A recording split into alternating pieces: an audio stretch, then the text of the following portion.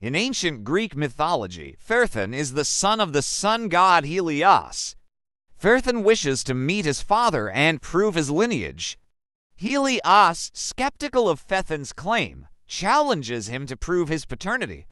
Clymene, Phaethon's mother, asserts that Helios is indeed the father, and Phaethon proposes to drive Helios's son Chariot as proof. Helios reluctantly agrees, but warns Phaethon, driving the chariot of the sun is a task even gods hesitate to undertake.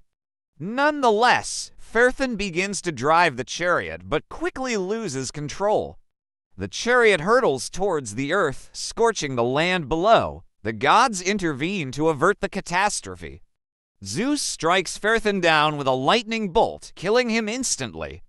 Phaethon's lifeless body falls into a river filled with tears, and his mother Clymene mourns his death deeply. The story of Phaethon explores themes of human hubris, the pursuit of power, and the consequences of exceeding divine boundaries. Additionally, Phaethon's efforts to prove his lineage and the tragic outcome add emotional depth to the tale. However, this story remains lesser known among myths and often resides in the shadow of more popular legends.